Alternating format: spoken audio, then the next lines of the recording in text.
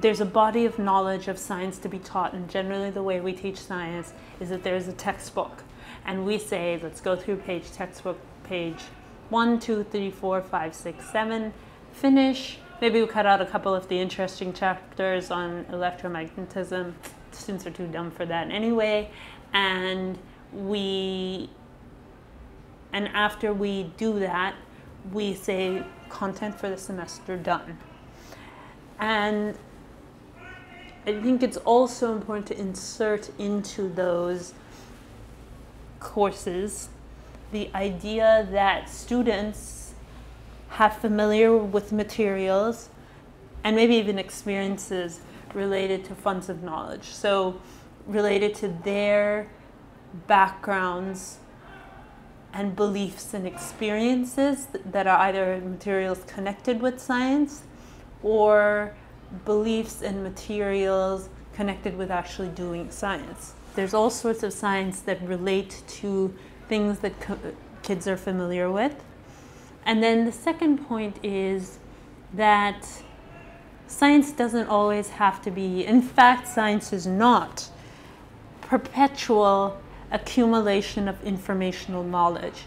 If we didn't ask questions in science and attempt to solve them, we would never move forward in science. It's just that often the questions are so technical in the fields that students work that they don't have the specialization to pursue those questions. But I think students can still get hints of those questions in all sorts of different ways. They can work in the lab of someone senior and develop questions, and then go, and if it's a teacher who does that, go back to his or her students and do a quarter on what that material was, bring in the scientists, do an overview of that topic, and spend a chunk of time setting up the foundation to explain how that was a question and it wasn't just a mental exercise memorizing tool. So, you know, we talk a lot about, because I think a lot of where we lose kids is where we lose them, frankly, in history as well.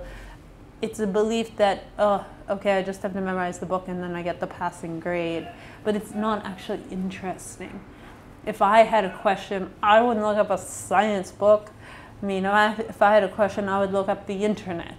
So this idea of process, that there's an interesting way of answering a question in a set of methods is a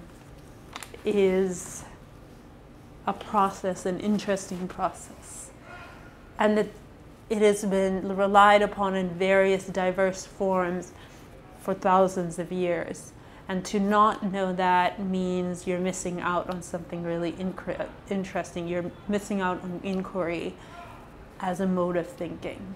And I think we lose so many Black, Hispanic, and female scientists every year because, and you know, other students from low income, students who don't get an adequate science background, students with various disabilities whose needs aren't met.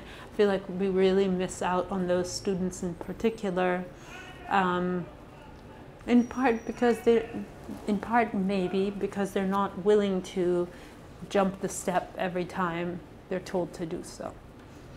They want something more than that. And those are the students we want. We want the students who say, I don't want it just the regular way. I want it to be meaningful to me, and I want it to make sense to me. And I mean, that's a generalization. Like, I can't say that every kid in the world is going to be interested in science, but I hope that every kid at some level is interested in science.